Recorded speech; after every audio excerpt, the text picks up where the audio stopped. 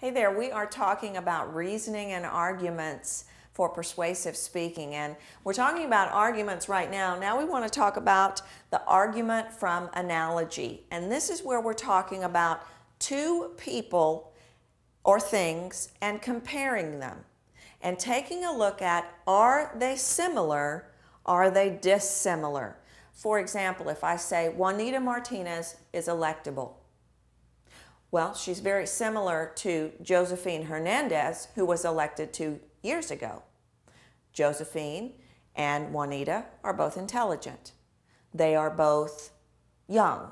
They are both graduates of. Comparing and looking at, is everything being approached fairly? Looking at the similarities rather than looking at the differences. Basically analyzing if things are similar or are they dissimilar.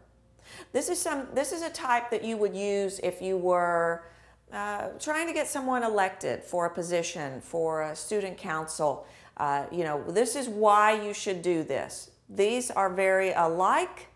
This one made a great president, so therefore we should elect this one because they are very similar. Make sense?